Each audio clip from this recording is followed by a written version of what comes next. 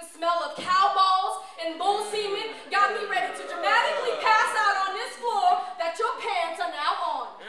So you just said, fuck it, I'm gonna get real comfortable. Pants at the ankles as if shitting in public places is normal. Or the Christian thing to do. Making me not want to pee because I don't want anyone thinking that smell belongs to me. And you're in there for what seems like hours. And there's damn near 10 air fresheners that smell like flowers that you refuse to use. Now, I know shit and flowers ain't the best combination of smells, but it shows that you care about the environment. Or at least the harsh stints, because I can literally taste your shit. Not to mention, I can't even look at you the same once you come out. Because now all I'm thinking about is what you have had to eat to make your asshole just right.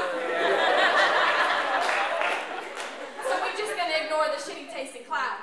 We're just gonna wash our hands and awkwardly smile like I didn't hear you grunting like Rick Ross. I heard the poetic rhythm of your shit fall. I literally heard it drop. Peace by motherfucking peace. A couple of times it shut out your butt cheeks like you just took some fleet. I feel like Pepe Le Pew, and that green odor cloud that I'm following, it's you. And here it comes, suffocating the bathroom walls like the Blob, with its hands wrapped around my throat. A couple of times I actually had tears flow and I began to choke. Your shit almost killed me!